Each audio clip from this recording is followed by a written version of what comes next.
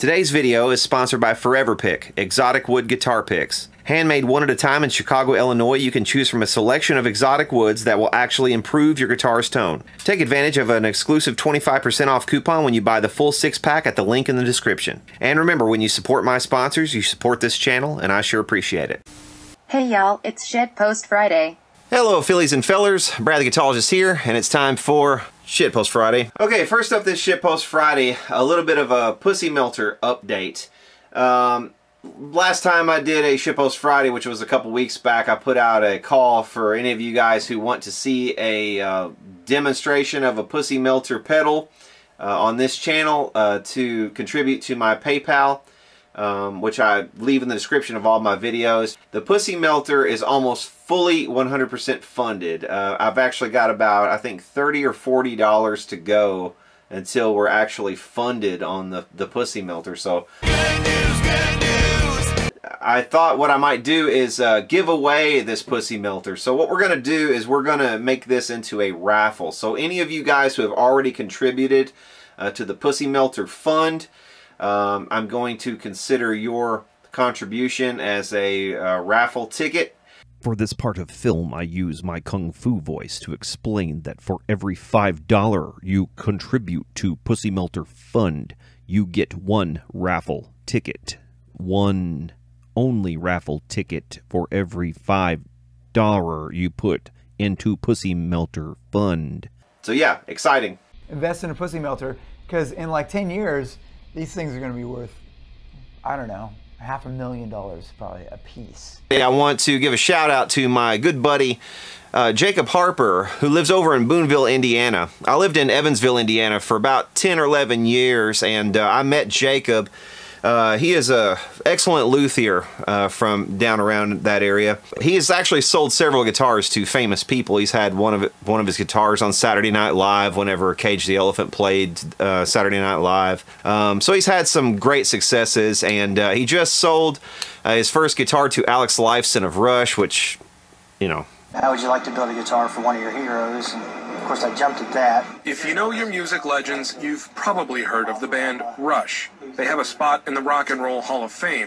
And now guitarist Alex Lifeson has a spot for one Harper masterpiece. Hey Jacob, thank you so much. This guitar is mind-blowing. In a grainy Facebook video, Lifeson gives the Harper a test drive. I'm speechless. I can't believe how beautiful it is. Which swells Jacob with pride. Very cool. I don't think I'll ever get over the fact that I'm building for some of my heroes. Attention to detail is unmatched. There were certain moments where I'd see his name on the guitar and, oh, wow. Lifeson isn't the only name on top. It's weird, right? Congratulations, Jacob. Couldn't have happened to a nicer guy. Also in this week's news, this says that Gibson Guitar is officially interviewing for a new CEO. They tracked down this this job post from exec thread around the 1st of August that is located in Nashville. It's looking for a CEO/president in Nashville, and they said, you know, music experience preferable, this sort of thing, and they followed up with it, and apparently, yes, indeed, this is an actual call for applicants to become the next CEO of Gibson. So if you guys have any CEO level of expertise, you might want to apply. You could be the successor to King Henry Juskowitz. Hey Andy Serwer here. I want to ask you who your favorite guitarist is, who your favorite, and it could be a Fender guitarist, of course, but don't tell me you love all of them.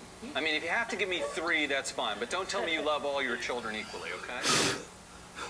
No, I mean, one of my favorite, I'm a heavy metal fan.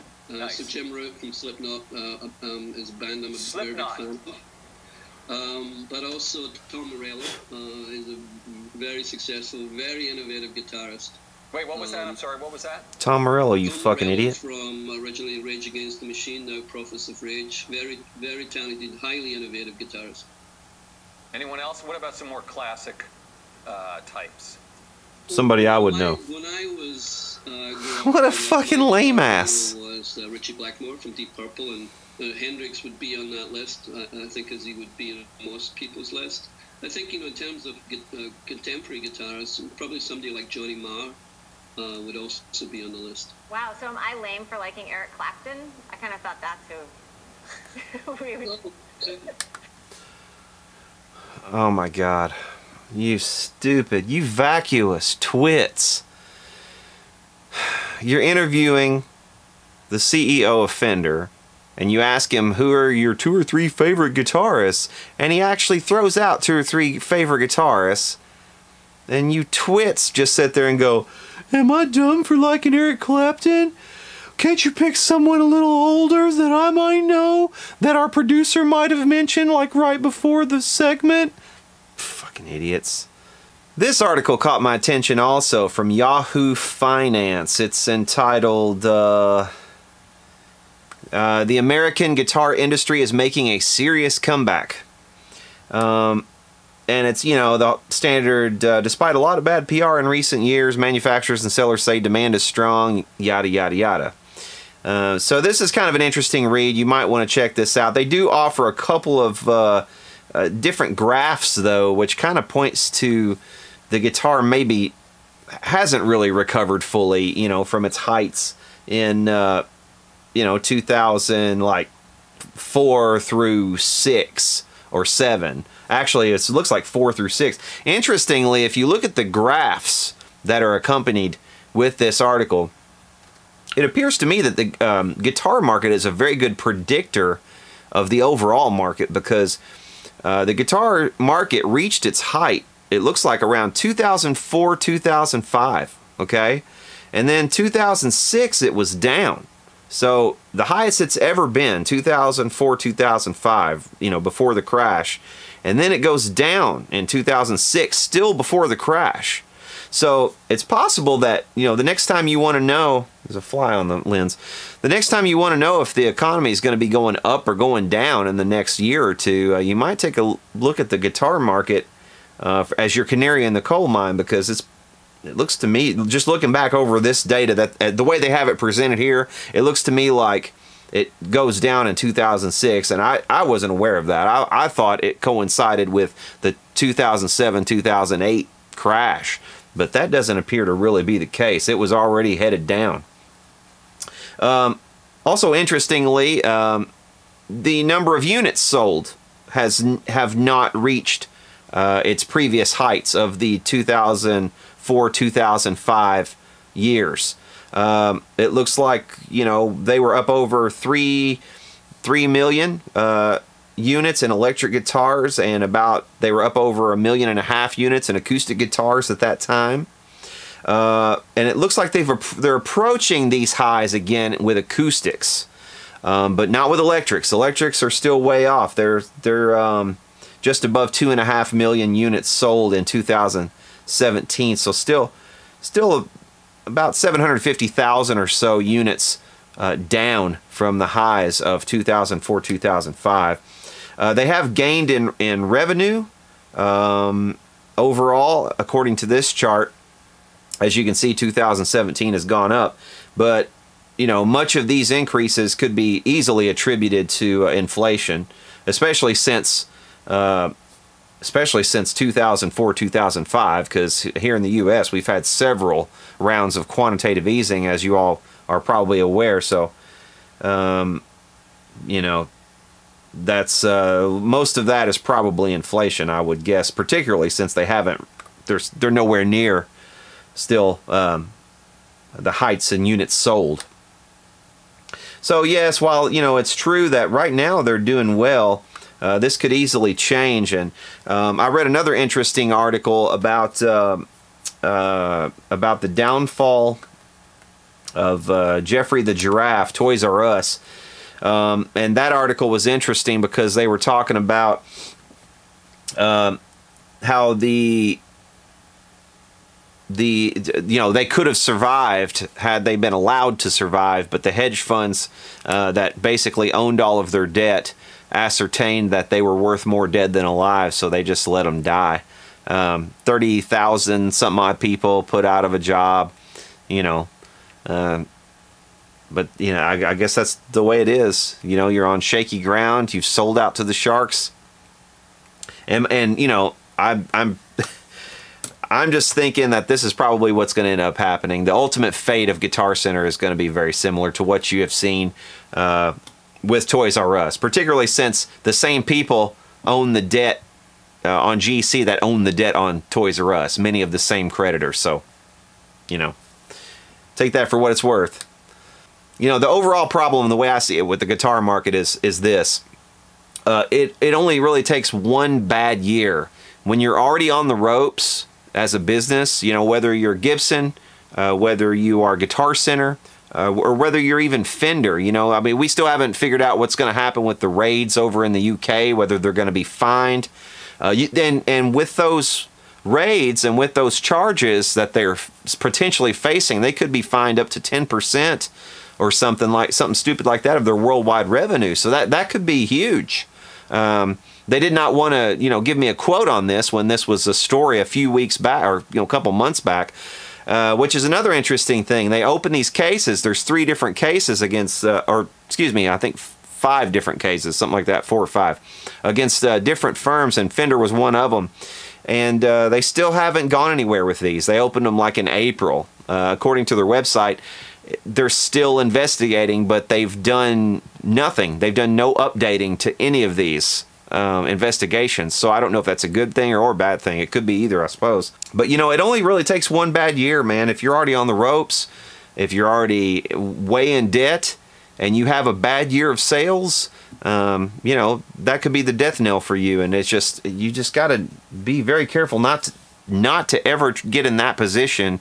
And if you do find yourself in that position, do your best to get out of it as quickly as possible. Whether if you have to sell off things, start selling off some things and get out of the debt so that you're not beholden to the sharks, because they will eat you alive. On a lighter note, I thought this was kind of interesting. This guy has made a guitar, and you guys know how I am with like recycling and like, you know, I'll repurpose things.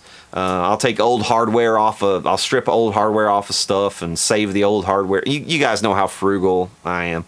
Well, this guy, he actually has made a guitar out of plastic. Like, I guess plastic that he's found on beaches or whatever. Let's see. No, excuse me. It's plastic milk bottles.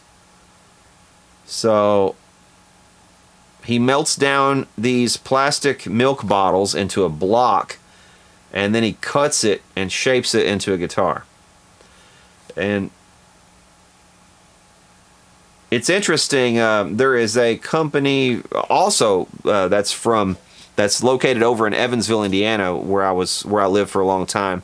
They're called Green Tree Plastics. There's actually a couple different plastics plants over in Evansville, and what they do is they go around to these plastics plants, and all of the scrap that they sweep up off the floor and all the off-cut bits and all this stuff, they put them into containers for these guys, and they just go around and pick it up for free. And it actually prevents these companies from having to throw it away, because they would just have to get rid of it anyway, and there's more than they can possibly even handle. So, and after it's been through the molding machines, it's useless to them as a product. So they give it to this company called Green Tree, and they mold the, you know, all the park benches that you see that are made of plastic everywhere, and the picnic tables that you see in like municipal lawns and parks and things like this. Well, this company makes those, and they've apparently done a really good job at it. I wonder if they could make guitar bodies. That would be interesting, out of plastic. And I kind of wonder what a plastic guitar body would sound like. You know, we all know that plastic is not really the best conductor of acoustic energy. I mean, plastic kills acoustic energy pretty rapidly. Just something about the polymers don't really transfer the sound like you know, nice piece of wood does. So I would have to believe that the sustain on a guitar like this is going to be pretty atrocious.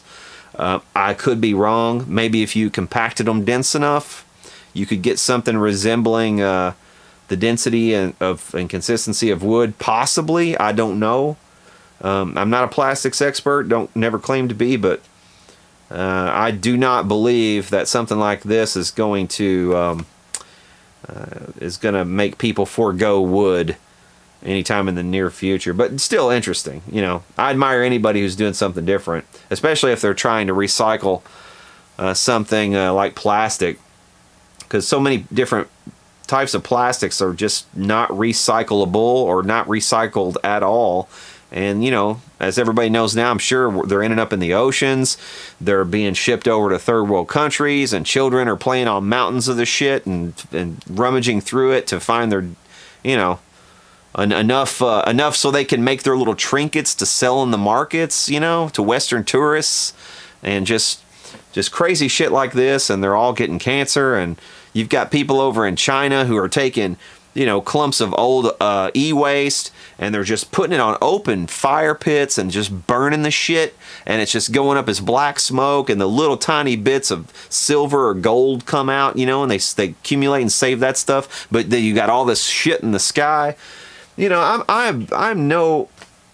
I'm probably right of center, you know, on my political leanings, and you know, I think the scaremongering as far as global warming and stuff, I think there's a lot of that going on, and I think I abhor overtaxation. You know, so that's where I generally lie. But at the same time, I also despise pollution. I despise waste. I despise what we're doing to the planet. You know, I worry about what kind of world we're going to leave to our kids. So that is a concern.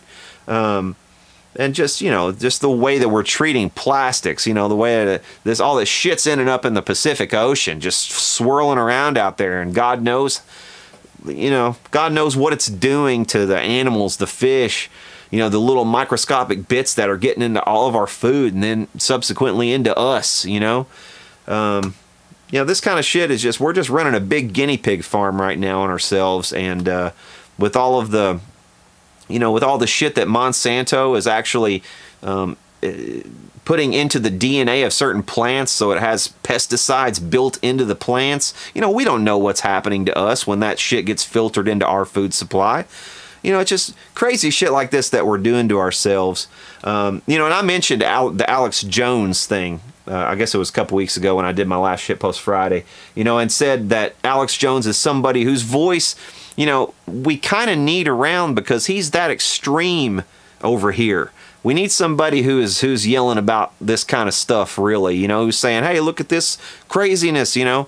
We need somebody who's yelling about this stuff. You know, there's all kinds of people who are just as crazy on the left who are yelling about the same sorts of things that he yells about half the time too. So it's not just him. But you know, on things like this, on environmental issues, and you know, what we're doing to the world, and you know, yeah, definitely. That kind of stuff does definitely worry me. And when you've got a guy like this who's making, trying to make some kind of dent, or trying to show, hey, you know, maybe we could do other things with this material, or the guys at Green Tree Plastics who make the park benches and try to keep as much of that out of the landfill and out of the rivers and everything as they can. They can't do it all, but you know, I think ultimately we're going to have to do something about single-use plastics. You know, you know, I lean way libertarian. I'm right of center on political things. But I do believe, you know, some regulation is necessary. That's why we have, you know, we have governments for that reason. I like to see them as small as humanly possible. You know, I don't want them in our economy. I don't necessarily want all that stuff. But the single-use plastics are definitely a big issue, and it's something we're gonna have to put our minds together about and come up with a solution as a species. You know, this is a big problem that we need our best and brightest people to really be on.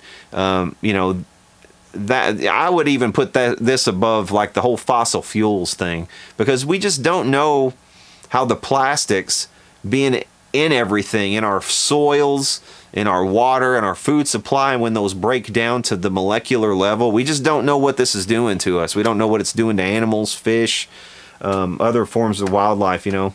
So I would say that is probably going to be the biggest problem of our times, that you know, it's going to take very bright people to solve.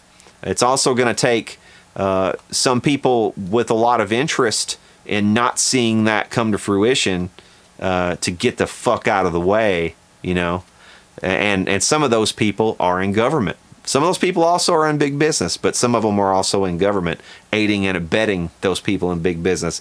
That's the real danger, when you get both together and you get this corporatist model that we have now.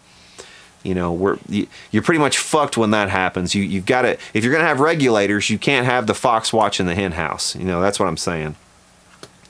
And as far as bottles, you know, as far as single-use plastic bottles, I'm sorry to get off on a real tangent. If you guys don't like hearing this shit, then let me know down in the comments. But, you know, as far as single-use plastic bottles, we already have the solution to that problem. We've had that solution for, you know, for millennia. And that is ceramics and glass. You know, why do we not package more of our things in ceramics and glass? Because when you break one of those or you discard one of those, it just becomes fucking sand, you know, which hurts nobody. So, you know, you might cut your foot on it, but it's not going to get in your food supply. You're not going to be eating the glass, you know what I mean? So I would much prefer to go back to glass anyway, because fuck, soda pop used to taste so much better when it was packaged in glass. I mean, you get a soda pop, a cold soda pop now, and I say soda pop, I could be saying Coke or Pepsi or something. Whatever you want to call it. I know everybody has regional differences. Don't start making fun of me because I call it fucking soda pop. That's something my grandma instilled in me. Soda pop. That's what she always said. Anyway, soda pop. If you go to get one out of the, you know, the cooler in your convenience store or something, and you take a drink of it, it doesn't taste right. It tastes like shit. You know, I remember going to like the Tractor Supply store, because I lived in a rural area. I grew up on a farm. I remember going to like the Tractor Supply store in Fredonia, Kentucky with my dad, and we would go in there. They had a cooler and stuff, and you'd go in there sometimes to get drinks. I might be actually misremembering this, but anyway, I think they did. But you go in there and get drinks, and you take that first drink of like a knee-high grape soda in a bottle. You know, when I was a little kid, and man, it's like a taste of heaven. Not only did they screw with the formula of the actual drink, you know, packaging it in the glass made a huge difference, and these plastic bottles just don't cut it. After about the second little sip, I can't even hardly drink a soda anymore. It tastes awful to me. So anyway, so there's that. There's my take on soda pop. As if you asked for that. And to round out the news this week, I thought I would show this crazy Chinese chick. As if playing the guitar wasn't fun enough, she has to go up and paraglide and play guitar at the same time. I think this is kind of like the guitar equivalent of like inviting a third wheel into your marriage bedchamber. You know, it's like things are kind of dull now, honey. We need to get something else going. You know, we need to get in a swingers club or something. Let's go do it while we paraglide high above the tourist destinations. She actually wasn't playing half bad. It's going to be hard.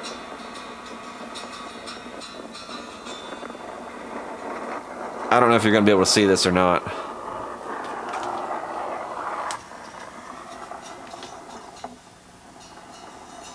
You're definitely not going to be able to hear it.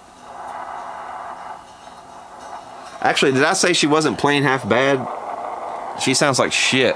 You're not missing anything. I would also have to believe that that kind of altitude in the open air is going to play havoc on your intonation and your tuning.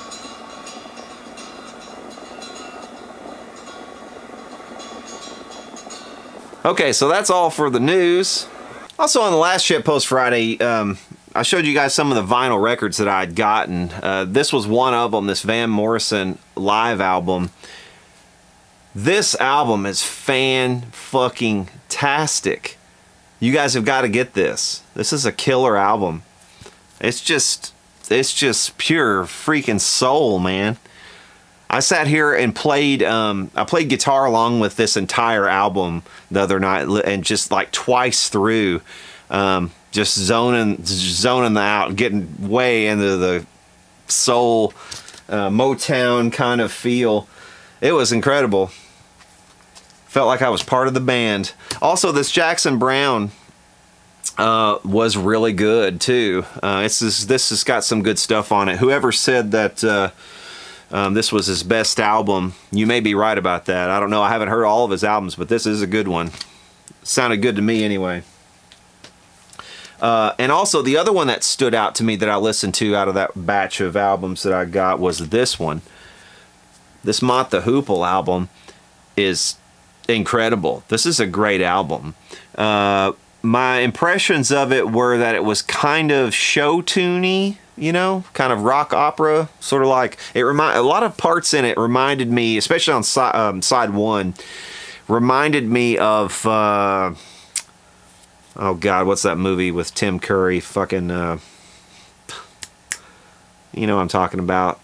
Transsexuals from Transylvania. God. Rocky Horror Picture Show. Yeah, a lot of it reminded me of Rocky Horror Picture Show. It just kind of had that whole show tune kind of vibe to it a little bit. And I haven't read all of the lyrics yet, so I don't know. This is probably a concept album or something. I just didn't understand that or something for when I listened. I've only listened to it one time through. My favorite tracks on this though were Trudy's song, Pearl and Roy, which had great horns and groove. Basically, the entire second side of this album is absolutely incredible. Or maybe I was just self-medicated. I might listen to it today and it'd just be like, what the hell? This is not the same record. Also found a couple other albums the other day. I was going through some bins at a couple of little local stores, and these were cheap. Got this Heart album. This is Bad Animals from 1987. This is the first cassette tape that I remember ever buying for myself. Now, I think there was one before this, and I think it was Bon Jovi's Slippery When Wet. It was either Slippery When Wet or it was this one, but I do distinctly remember buying this one. My mom took me to Walmart one day, and I guess I had money from mowing the lawn or something, because that was the only way I could have gotten money at the time. But do you remember like when everything was on tape, and the tapes had those anti-theft things that were like this freaking long, and it was made of plastic, and you know, as if it's kind of funny because nobody would even dream of stealing a tape today, you know. It's just like, what's the point of trying to steal a tape? People usually give them away, but the anti-theft thing was like this freaking long. And speaking of plastic, it was just all white plastic. You know, it was cut out, so it didn't have a whole lot of plastic there, really. You probably melt it down, it would be a really tiny ball, but I'm sure that shit added up, you know? Because, I mean, they had thousands upon thousands of tapes, and every single one of them had this giant-ass plastic anti-theft thing that they would take it. Oh, well, this pissed me off, too. I just had a recollection about buying cassette tapes.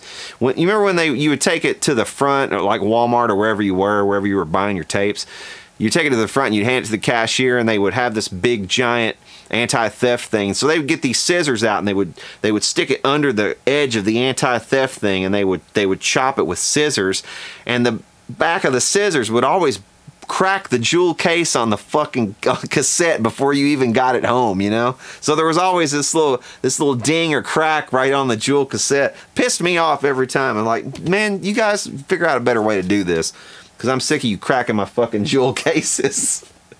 Oh, man. I was anal with my cassettes even as a little kid. I guess, what, 1987, I would have been 9 years old, 10 years old.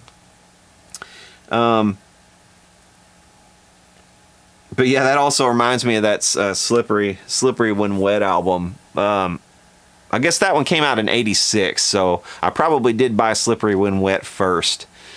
The other album that was kicking around in my house at that time was Europe's The Final Countdown. And I didn't buy that. I don't know how that got there. I think that was my uncle, because this was the time when my mom was divorced from my dad, and there were 3 of us kids, and my mom and her brother who I think was also recently divorced at the time, was living back with their mother, my grandmother.